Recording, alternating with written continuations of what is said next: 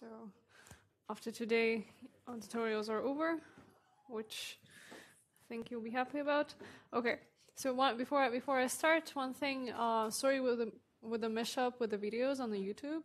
I'll upload the new one. Today, just for your knowledge, when we have lectures in this hall, the video is automatically recorded by the multimedia services. So you can go to the video portal. So even if it's not on YouTube, you can always go on the video portal, just look at the lectures this semester, physics development, and choose this course, and you'll see the automated recording. So even if it's not on YouTube yet, because for that I need to download it from there and then upload it, and sometimes there can be mishaps, like me clicking on the wrong button. Okay, so the topic of our final tutorial are clocks, and yeah, Ralph already told you a lot about them in the lecture, and we're gonna focus on 3 topics. So first, we're gonna quickly recap again the ideal peak clock and how we can use it to implement the unitaries on the system.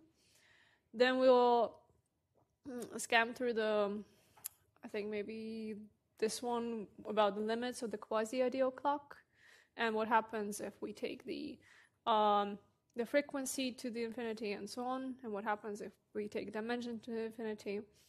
And finally, we will look at something new, which we haven't covered in the lecture, which is the thermodynamic limit of clocks. And there we understand the clock a bit differently than in these 2 cases, because first we'll look at the clock as a device which would allow us to run unitaries on the system. And when we'll be talking about the clock as in here, we'll be just talking about the device which can regularly produce ticks, like as our usual, I don't know, clock that is on our arms or in our phones. Okay, so let's start with the ideal peak clock. And as we see in the lecture, we can model an idealized clock by the following: by taking the time operator as the coordinate of the clock, and the Hamiltonian then as just the momentum of the clock. And basically, it has 3 properties that we have to keep in mind. So first, and why we think it can be a good thing to think about when we think about clocks, is first it has a distinguishable basis of time states, or whatever we call time states here. So in this case, we're thinking about time as in terms of the position of the clock. So this clock has this basis, and this basis is indeed distinguishable because it's orthogonal in this continuous sense. Sorry. Okay, and also the time translations for this clock, they correspond to the space translations. So basically, if we take the initial state of the clock, x, and then we evolve it with our Hamiltonian for the time t, then basically because our Hamiltonian is a momentum operator, then this is a shift operator, and it will shift our position by t.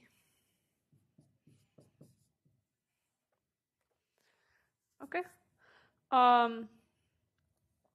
And then in that sense, the natural evolution of this clock passes through all x primes which are on the right side of x, which is also natural when we think about time. Yes? So this t, the exponent is not the same t as the t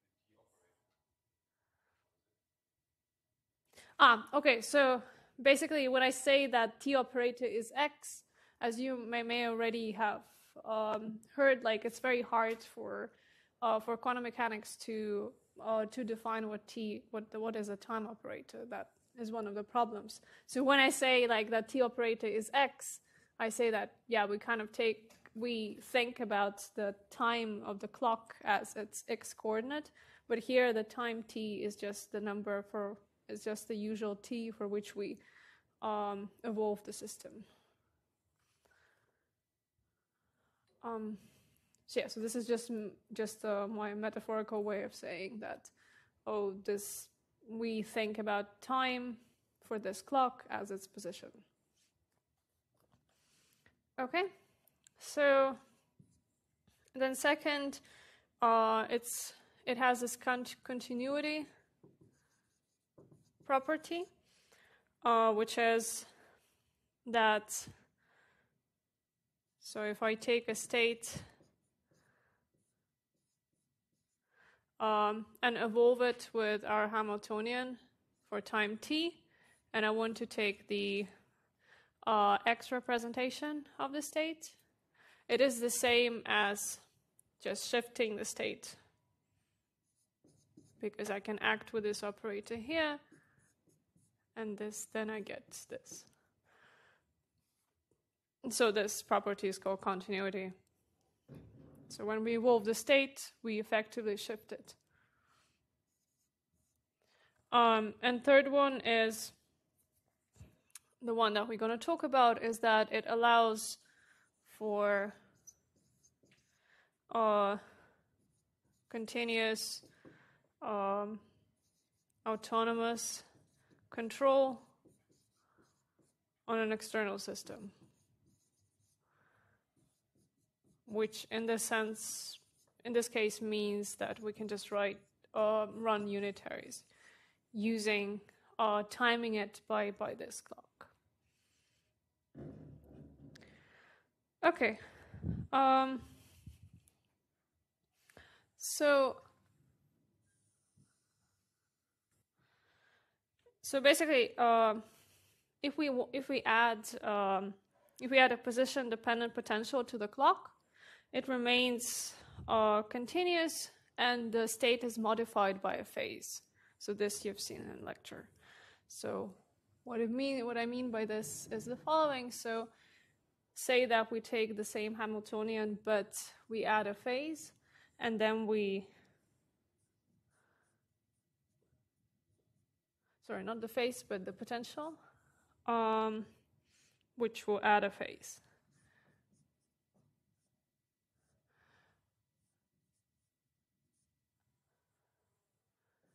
And we'll look at it in the position. So basically this will give me a phase from x minus t to x, v of x prime dx prime, x minus t, sorry. Okay. And then coming from that, we can actually write the solution to the Schrödinger equation given this potential as the following. So psi of xt will be psi of x minus t0 and this phase.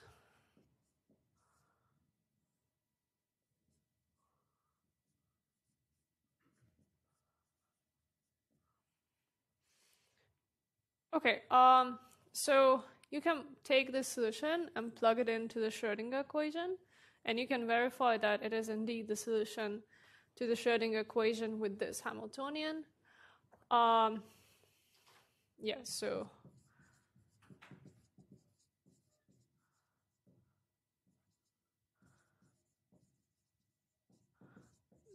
this is fairly easy to do, especially if you remember the Leibniz formula.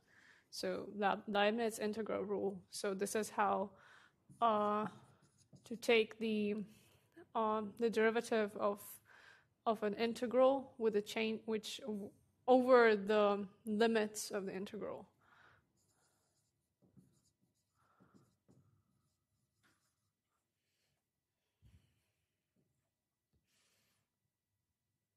Okay.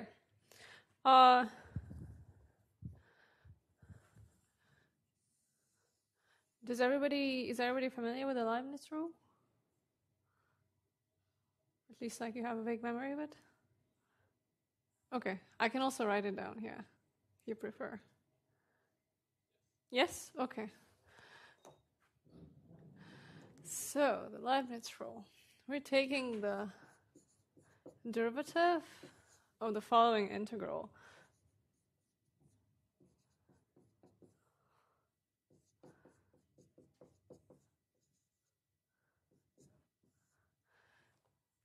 Okay, so here the problem is that not only the integrated function depends on t, but also the limits of the integral depend on t. Then this can be written as the following. Looks a bit like the integrating by parts thing. T b of t minus f of a of t t d dt a of t, right, yes, plus integral d dt of xt dx.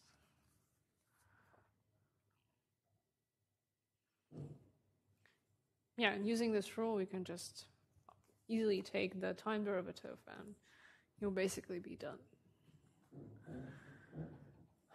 Okay, so this was just adding the potential to the Hamiltonian of the clock itself. But now, so suppose that we have an external system, let's call it S, and in some state, rho S, with a Hilbert space HS, and we want to implement a unitary US in a time interval from Ti to Tf. And this unitary is energy preserving, so what we assume is that U commutes with HS. Yeah, US commutes with HS. Okay, so first is how do we represent this process of implementing something from Ti and Tf, from Ti to Tf. We write the unitary as the implementing some Hamiltonian, so in this form, which we here for now call interaction. And then what we can do to implement it exactly between the times Ti and Tf, we can write the total Hamiltonian as like the initial Hamiltonian of the system plus the interaction Hamiltonian multiplied by v of t, where v of t is just a function which between an integral of which between Ti and Tf gives us 1.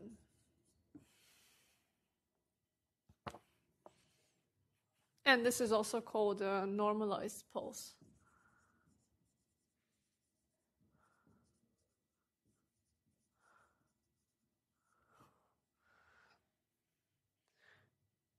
Okay. Then if we take this Hamiltonian and we apply it to the system S, what do we get? So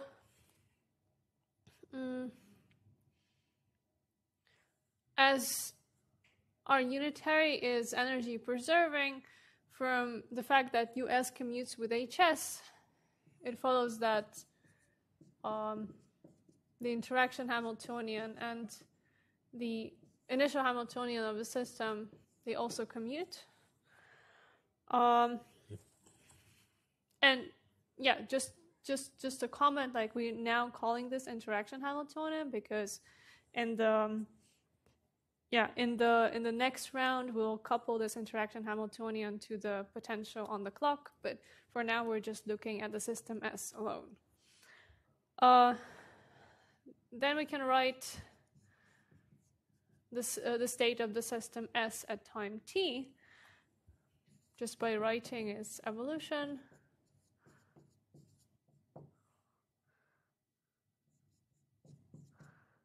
Okay, so which we can separate into two evolutions, just the usual one of this system and the evolution driven by the interaction Hamiltonian, because they commute.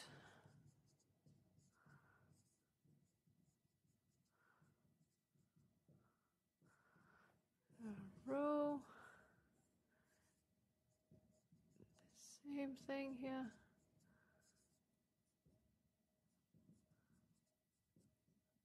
Okay. Yes, and I completely forgot about the v of t. So when I will write it in terms of the exponential, I'll get an integral here. So I'm going to be it, it's going to be integral from ti to t final v of t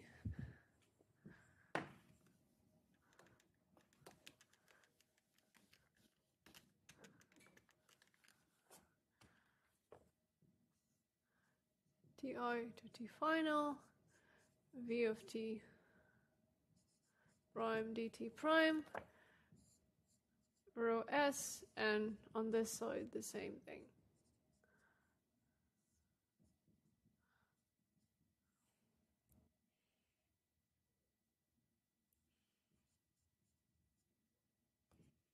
But it's anyway 1, so that's, here you see why we choose 1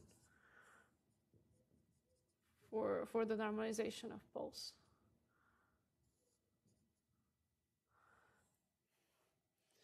Okay. Then the next step that we do, we say that because these two Hamiltonians commute, they have bases in which they're both diagonal. So we just write both of them in that basis. So let's say we label this basis as some phi j's.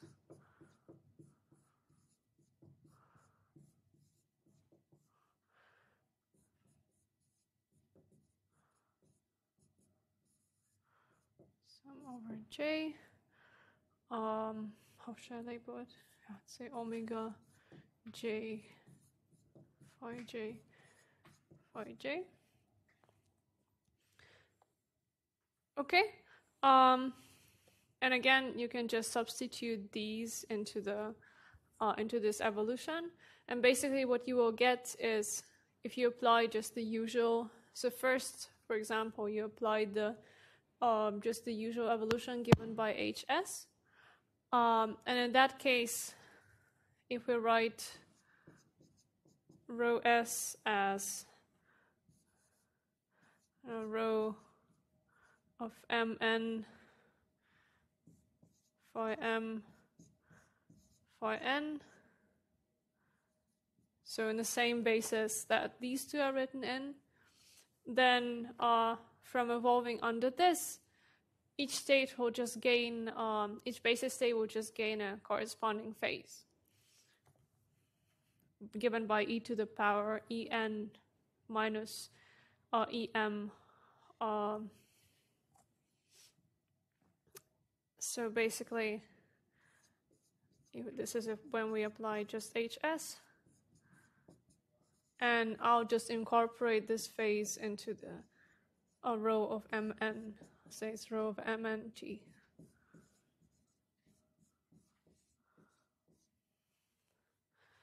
And then we apply the interaction Hamiltonian, and the interaction Hamiltonian will act in the same way, but give us the phase which would be given by these omega j's.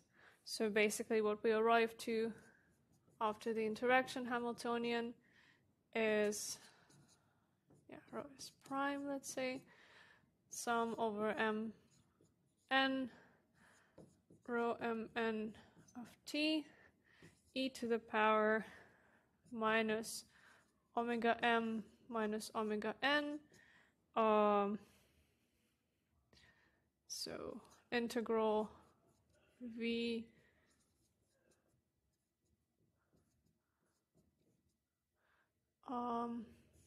phi m phi n. Okay, so in a case when we choose this v as a normalized pulse, this integral is basically 1, and this is what we get after the evolution, after implementing this unitary. Can I ask a question? Yes. Why did we have a diagonal system We didn't. I mean, because they commute. Because I chose the unitary to perform a unitary which preserves the energy of the system. It meant that they commute with the Hamiltonian. It meant that the Hamiltonian describing the unitary evolution would also commute with the HS, and then I can just choose the basis in which they're both diagonal. And then I just write the, I also wrote the state of the system in the same basis. Okay, so this was just the system. And now the final trick is to take our clock and incorporate that clock into running the unitary. And the way we do it is we write a joint Hamiltonian of the system and the clock.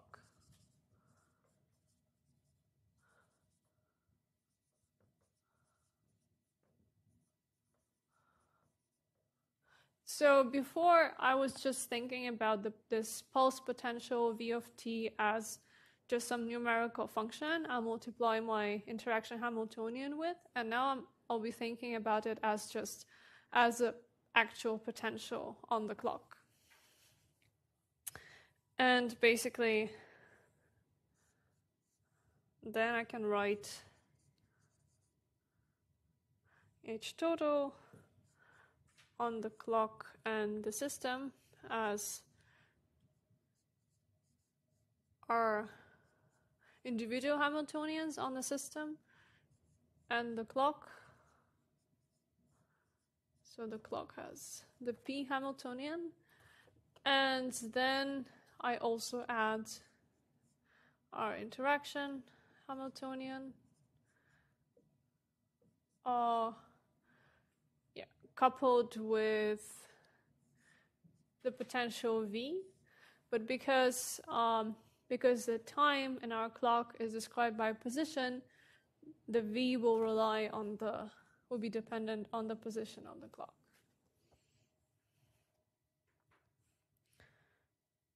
Okay. So, and one assumption that we make is that the initial state of the Hamiltonian and the clock is a separable state with regards to, is a tensor product state with regards to the system and the clock. So C would be rho S tensor product some state phi, let's say, on the clock.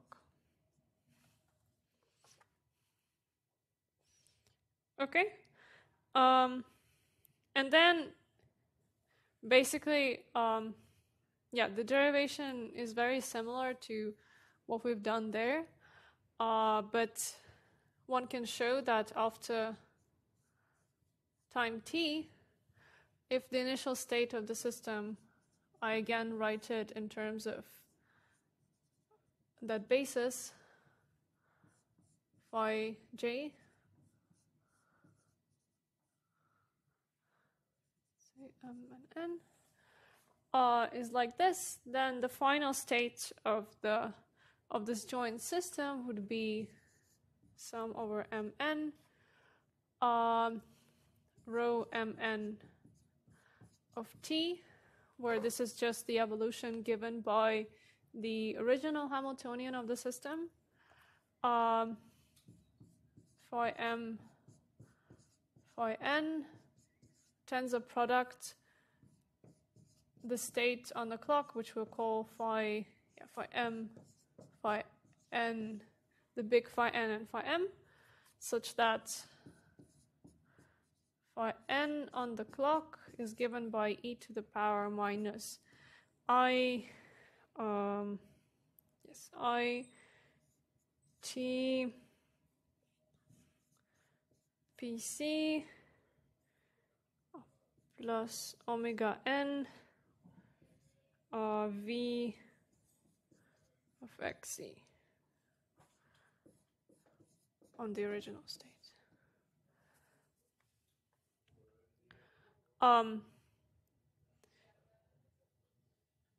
Yes, and by doing this, we basically, you can compare it to the answer that we get by just applying that unitary there, and you see that we can actually use the clock as, in some sense, measure of the time passed on the original system, and the original system, and implementing that Hamiltonian. Basically, the trick here is just to accept, instead of relying the potential on the time, we rely on the potential on the time of the clock, which is in this case the position.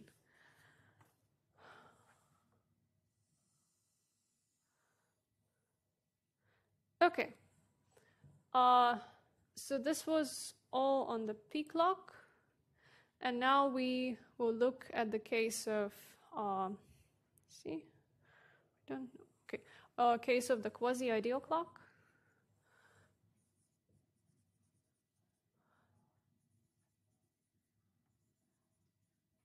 So quasi-ideal clock does not have continuous time states. So its Hamiltonian is given as the latter Hamiltonian.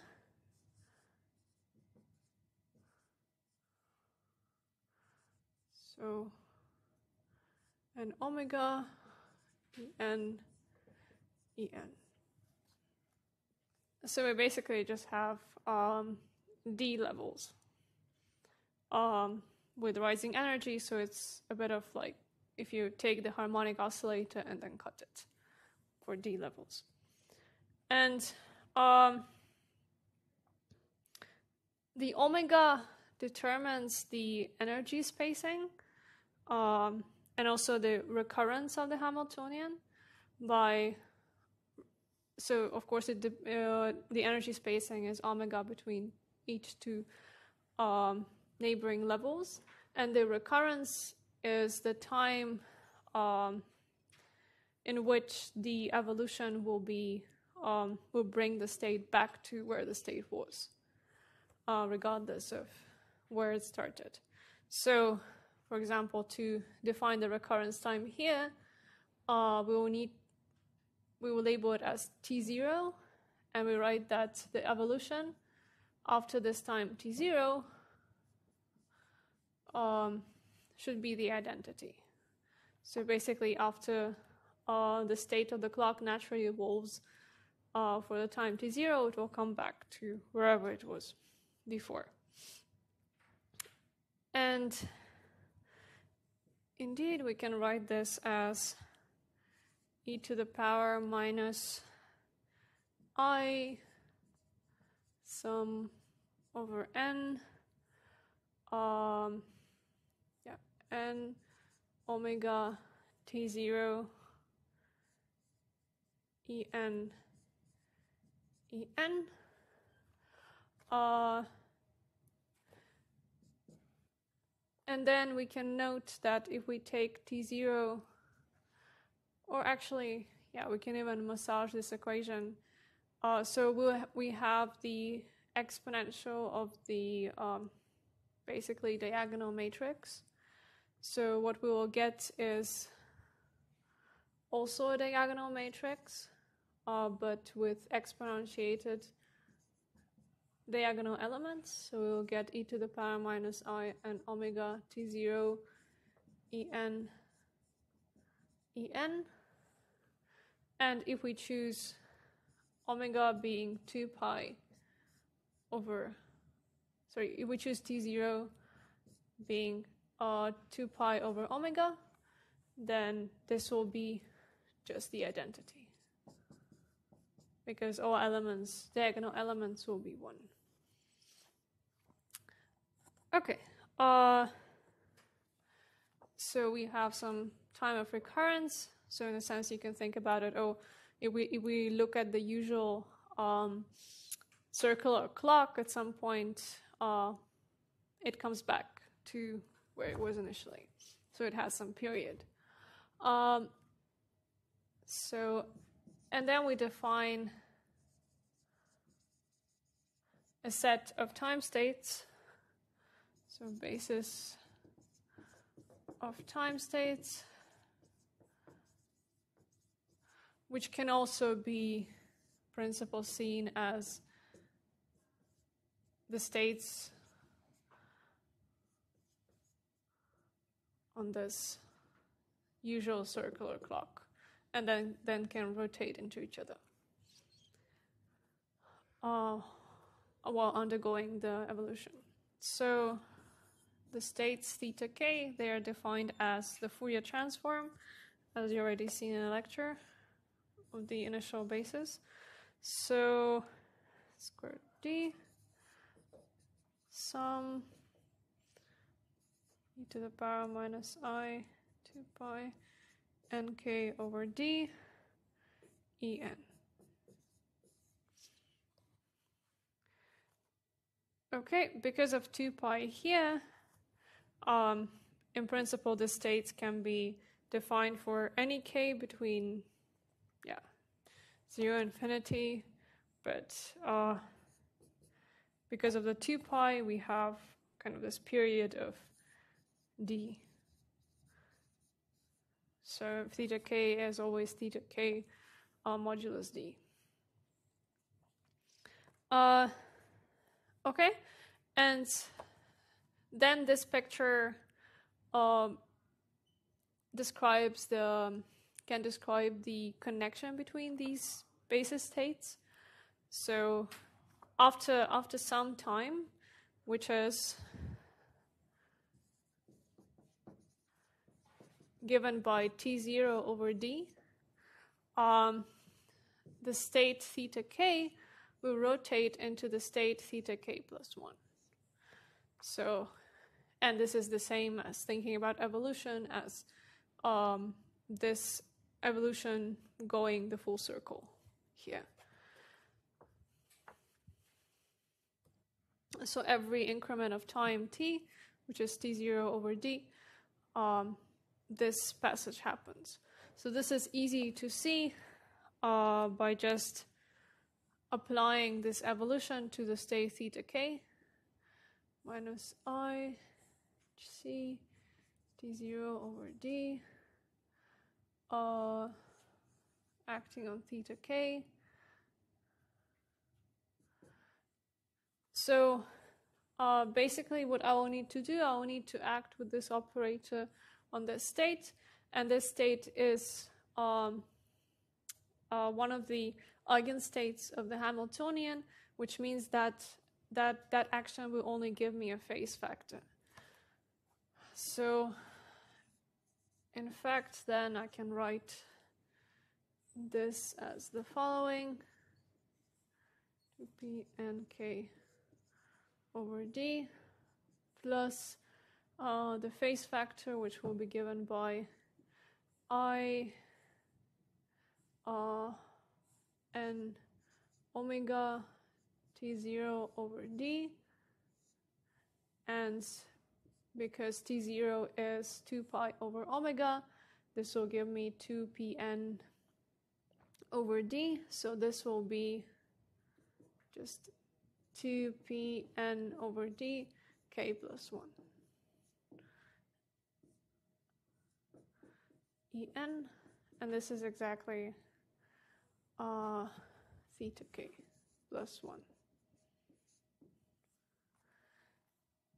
Okay. Good. Now what we'll be briefly looking at are different limits of this clock. So the first limit is when we have, let me call this delta t. So it's a bit different from the usual t. So the first limit is when the dimension goes to infinity, and delta t, which is 2 pi over d omega, it's this delta t, goes to 0.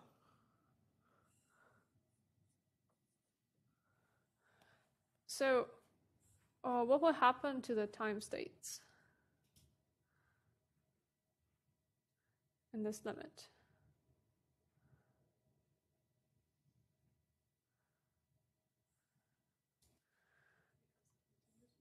Yes, exactly. So this can be seen from, just easily seen from the fact that delta t goes to 0, which means that the difference between two neighboring time states will become very small, smaller and smaller, and eventually 0. And then the dimension also goes to infinity, which means that they're going to be an infinite number of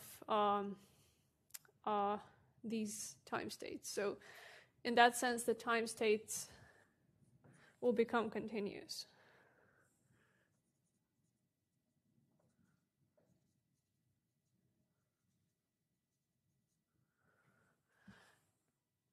Okay, and the second limit is a bit different. So we're going to again take the dimension to infinity. We're going to take the omega to 0, but we'll require that omega d will be constant.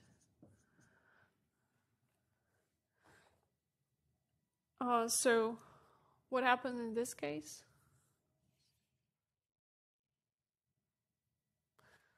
So in this case, in fact, the time states will not be continuous because they're always going to be non-zero delta t difference between two time states. So basically from this, it follows that delta t is bigger than 0. On the other hand, the energy spectrum will become continuous, which in fact didn't happen there. So here we still have discrete energies, or like oscillating energies. I think better to say.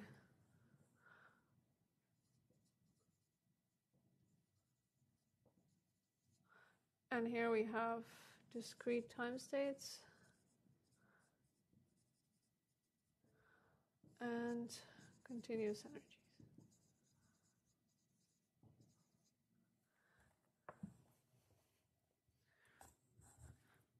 Okay.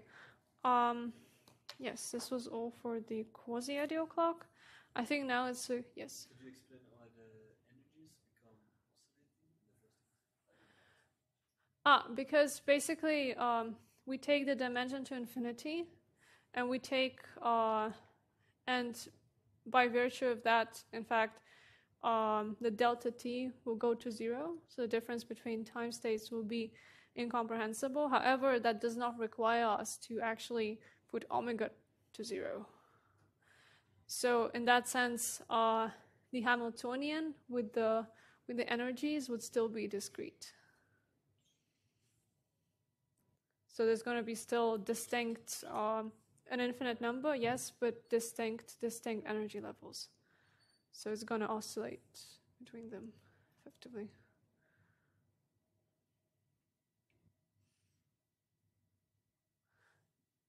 Okay, now is a good time to make a break. And after the break, we'll talk about the thermal limits of the clocks. So see you in 10 minutes, say. So 10 to 1. Shall we continue? So now forget about all these clocks we considered before. Now we're going to consider clocks in a bit of a different manner. We're going to consider them as things which output ticks. So whether it's regular or not, or precise or not, this we'll see. And basically then I think Rolf will talk about it a bit more tomorrow.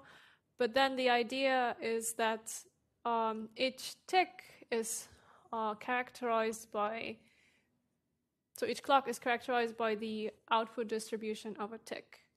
So basically this is the probability of getting the tick over some external time t. So it can be something like this, or I don't know, something like this, more concentrated. But this is essentially a probability distribution of getting a tick after time t. And the one important kind of measure of this distribution would be something that we call precision. So precision R is defined as mu squared over sigma squared. Right, it's with the squares. See? Indeed, with the squares. And the bigger the value of R is, the better the clock is. So this is justified by the fact that first, sigma squared, which is the variance of the probability distribution, we want it to be as small as possible. So the tick has to be concentrated around some time, t0, and the mu squared, which is the mean, or the square of the mean value of the probability distribution, has also to be, it's good if it's bigger, because then the tick is clearly separated, can be clearly separated from all other further ticks. And one can think about different probability distributions. So one of the probability distributions is, for example, the Poisson distribution, and so on. And one can evaluate this R. Okay, so Rolf will talk more about this. As for now, we just take that this precision is a good measure of how the good clock is. Yes.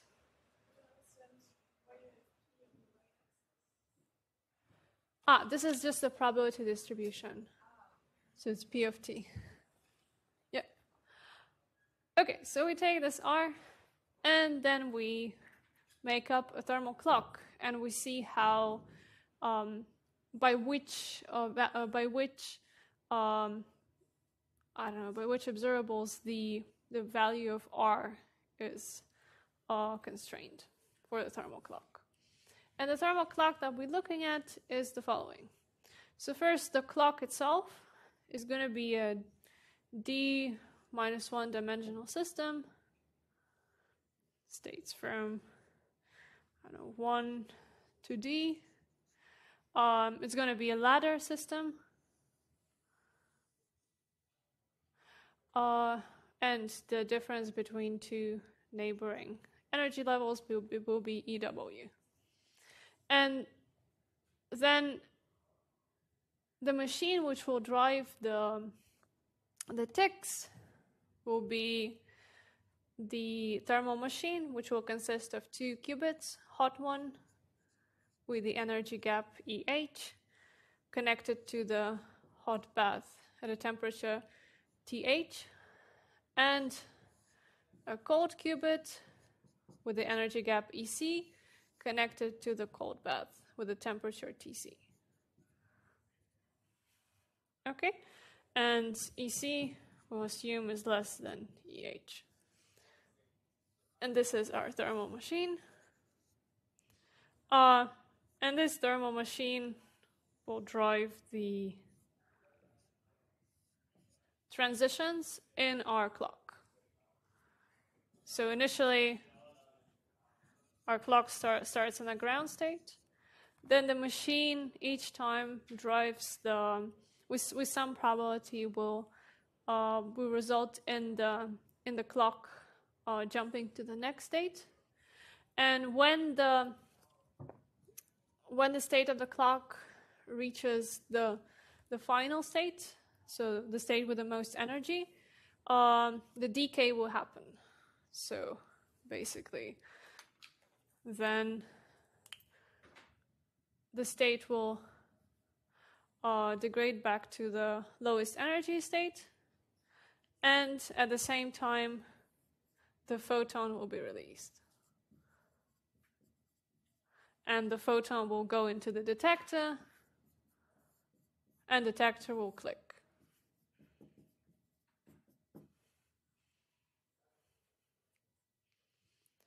So in this case, the clicks of the ticks of the clock will be triggered by this probabilistic random walk up this energy ladder.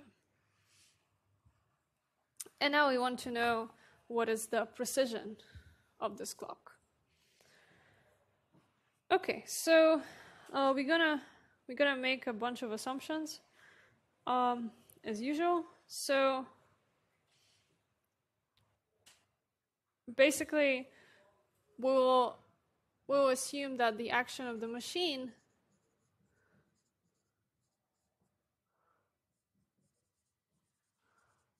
which drives the transitions can be seen as a resonant exchange between our clock and our the virtual qubit, which is formed by the hot and the cold qubit of the machine. So it's going to be exchange with virtual qubit.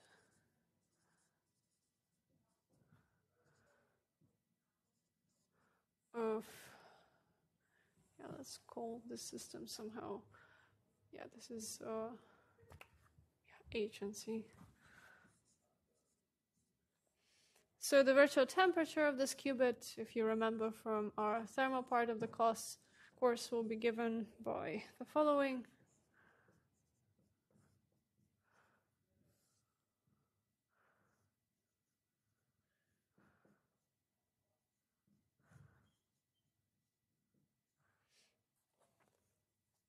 So we assume this because the we assume that the coupling between these two systems is weak enough that we can assume that this interaction can be just boiled down to the exchange, to this exchange. Okay, and again, this clock, it emits a photon when the energy is on the highest level. So the energy in this case will be, we'll call it E gamma, which also corresponds to the energy of the emitted photon, D minus 1 EW. Okay. Of course, another assumption is that actually, because we assume that all processes are unitary, and this decay is also part of a unitary process, there is also a probability for the reverse process. But because we assume, so for example, there is a probability that given that the system is in the ground state, it can go to the most excited state directly. But we neglect that probability by just saying that this energy of the photon is much higher than the characteristic energies of the setting. So characteristic temperatures, for example. Okay, so reversive process we don't take into account. And then everything that we have to do is to analyze the evolution of the state of the clock, which is essentially a random walk. So it's a stochastic process. So at every step, so I'm just saying that we're employing random walk. At each step, one can think that, say, these are three neighboring energy levels of the ladder, and the state of the system is here. So there is some probability to go on a lower state of the ladder and some probability to go on the level above.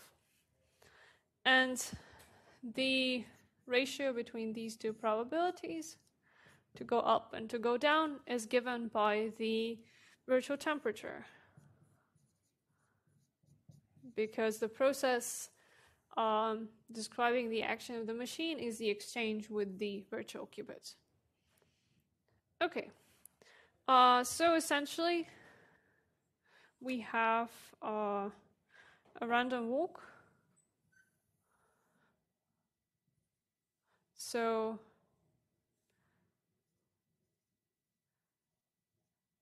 we have the grid of integers, which correspond to the populations of each of the states of the ladder. And we label these populations as Q of nt.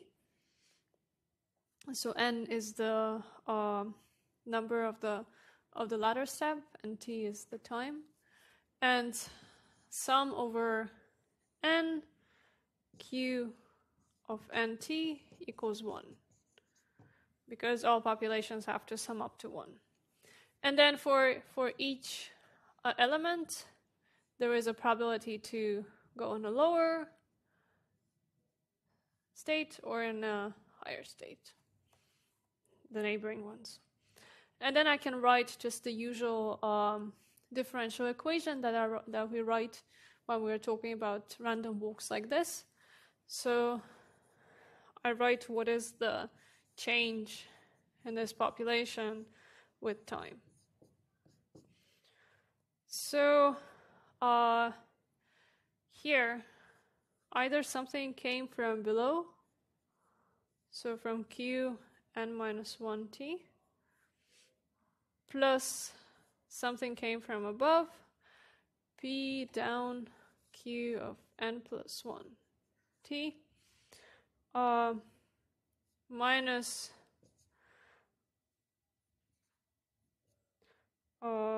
P up plus P down Q of nt. So, and some of them have, and some of the population here has left to be up or down. So this is just the usual thing that we write. Okay. Then for this populations, we can define the mean, mu, because this population is essentially just a discrete probability distribution. Yes? Are these P probabilities or rates? On the left-hand side we divide by time, on the right-hand side just P probabilities. yes, this is a probability.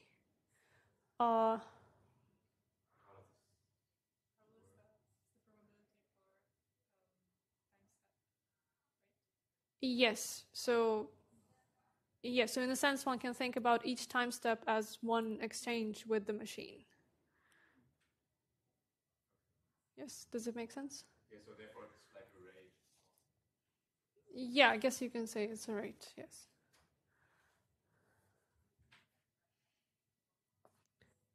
Okay.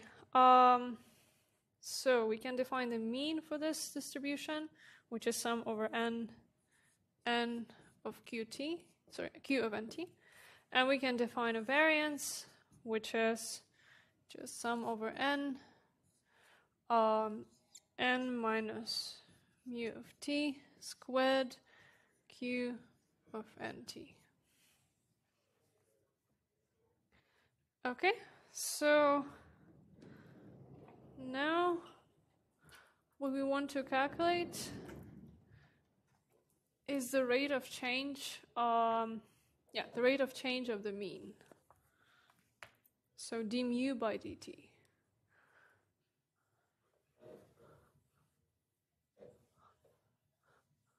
And then we'll calculate the rate of change of the variance.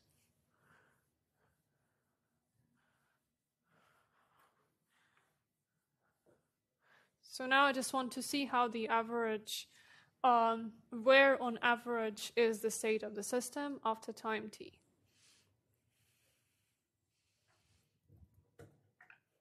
So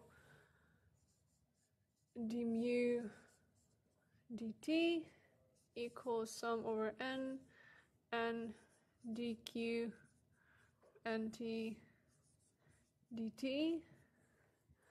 This we have.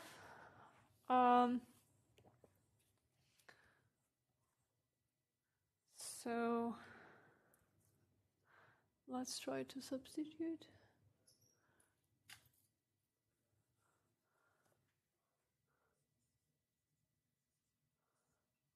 And P up Q n minus 1 t plus P down Q n plus 1 t minus P up plus P down Q n t. Okay.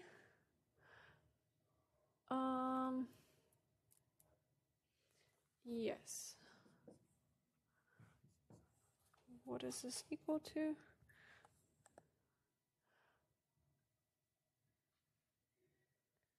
Yes, okay. So we'll have to shift some things. So first sum over n by P up Q of n minus 1 t plus so I shift n by 1 so let me say that this is n from 1 to d minus 1.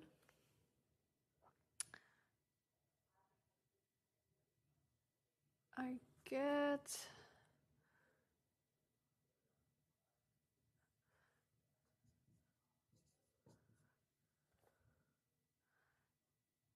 so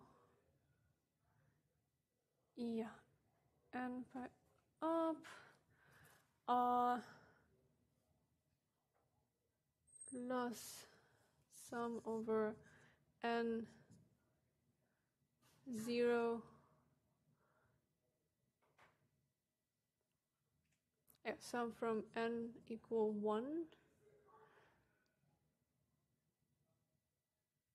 This is going to be from 2 to d.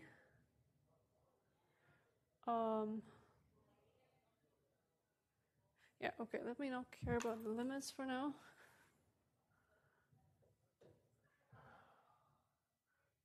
I'm anyway looking at it for a big dimension, so terms shouldn't matter so much. So I'm just gonna shift one by 1 plus 1 and the other one by minus 1. So it'll be sum over n plus 1 be up q and t plus sum over n minus 1 p down q of nt minus sum over n p up plus p down q of nt. Okay, some terms will go away, and this will be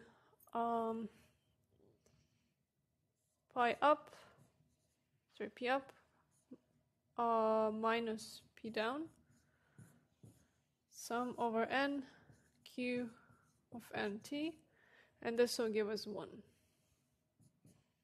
So we'll have P up minus P down.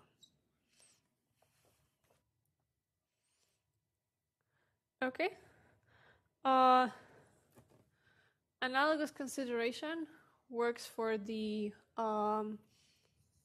rate of change of the variance with time. So you can substitute it. Some also shift the ends, and some terms will go away, and you'll get P up plus P down.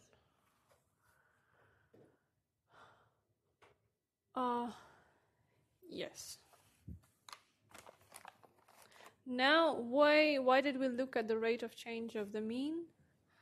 Well, it will tell us how long, on average, this clock takes to tick. So, because we know that in the end, the net change of the mean should be of the order d, because the d minus 1, approximately d steps have to be made. Then the time on average the clock will take to tick would be d over the rate of change of the mean.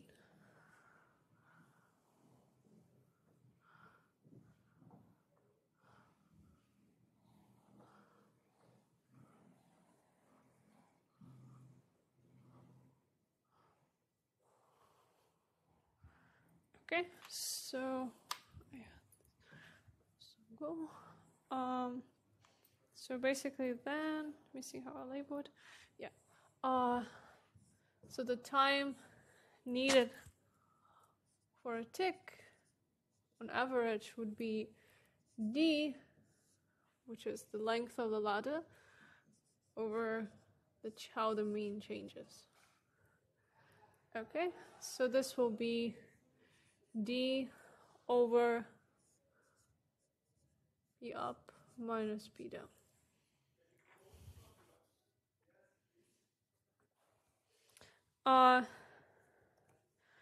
Then one can also calculate that in the time taken by the clock to produce one tick, we can also calculate the how the variance has changed.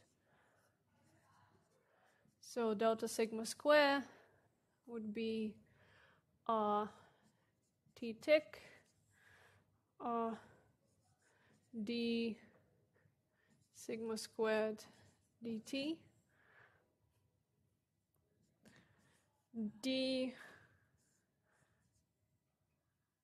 p up plus p down over p up minus p down.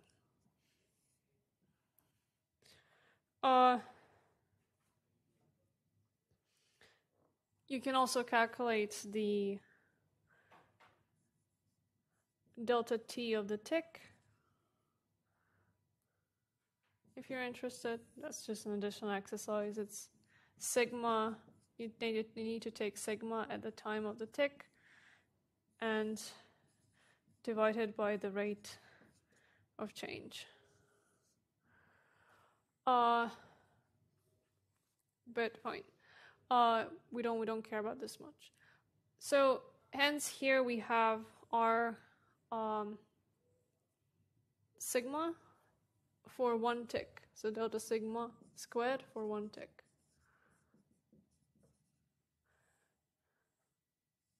And from this we can find the precision. And the precision will be, as we said, it's mu squared over sigma squared. In this case,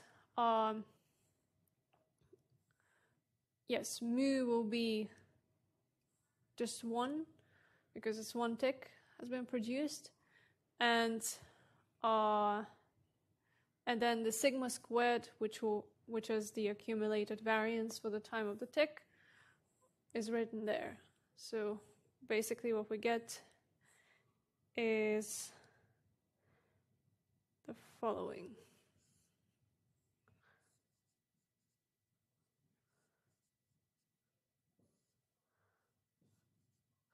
Sorry. Yes, I'm making a mistake.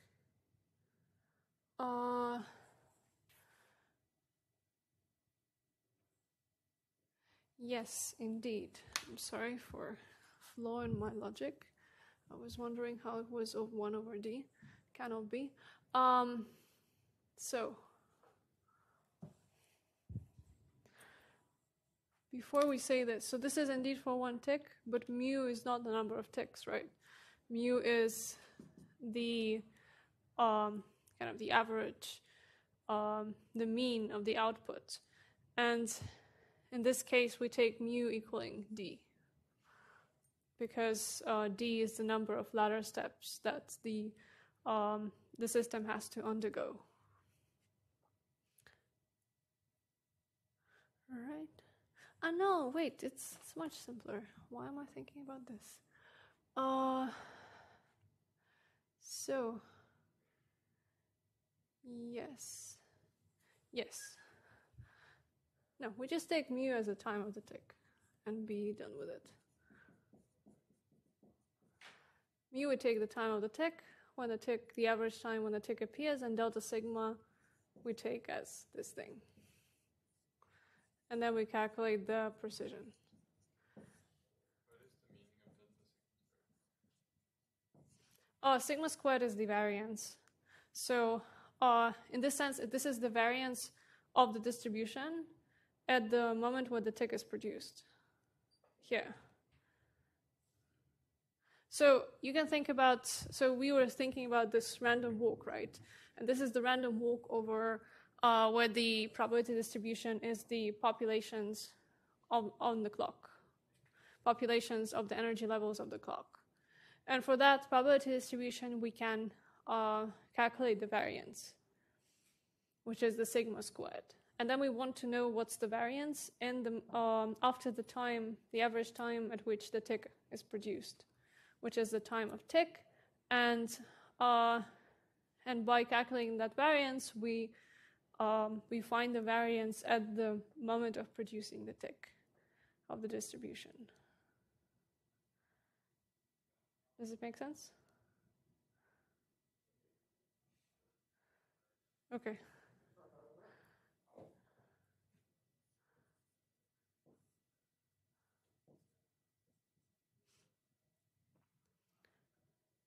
So basically, the time of the tick that we have calculated, this is the average time the system needs to produce the tick. But then, of course, because this is a probabilistic process, there will be some variance around that time, and delta sigma squared is exactly that.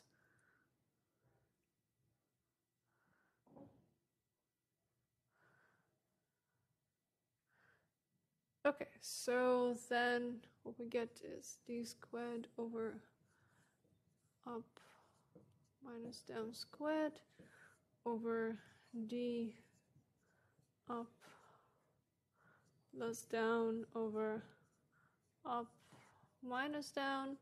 And what we get is d p up minus down over P up plus P down. Okay, and here we see, as for many other systems, that the precision increases with the dimension of the clock that we are using. Okay, and back to the thermal nature of our clock, which was the initial consideration. We know that the ratio between these two rates is e to the power minus beta v EW. And then, in fact, one can show by plugging them in here that R can be written as the following: d hyperbolic tangents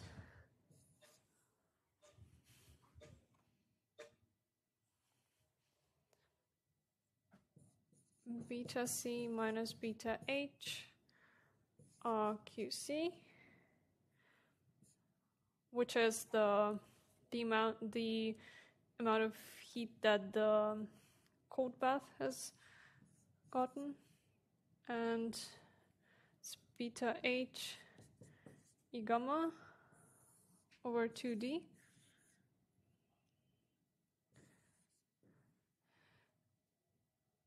And when d goes to infinity, in fact, one can show that this expression here is the change in entropy of the required for one tick. And if d goes to infinity, then the precision would tend to delta s tick over 2. So when d goes to infinity, you can write the approximation of 10, and d will go away, basically. So in that sense, the precision of this thermal clock, which is driven by this thermal machine, is given basically by the entropy of single tick.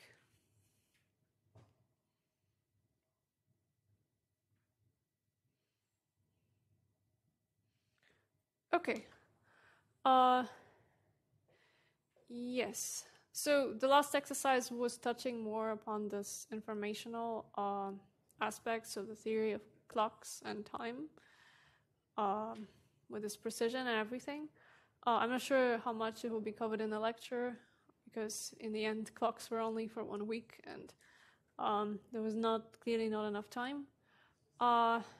Yes, but it's important to also think about clocks as some devices producing ticks, and then analyze the quality of that ticks is a complete separate research question.